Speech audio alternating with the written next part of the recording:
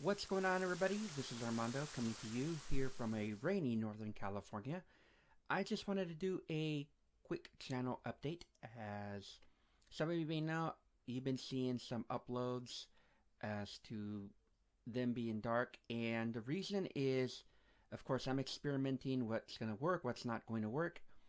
Also, keep in mind that when I do the tutorials, at least when it comes to the iPhone and the computer stuff, I like to do things, as I'm going to happily say, the blind man fashion, because of the fact that I would like to target the blind people, as well as if I have sighted viewers watching this, I want he or she to be able to educate a person who is visually impaired in such a way that they can understand how the tutorials work, so that when you are teaching somebody who's blind, you want to teach them in such a way that is going to be easily for somebody to understand the concept, whether it's via the computer, whether it's via the iPhone.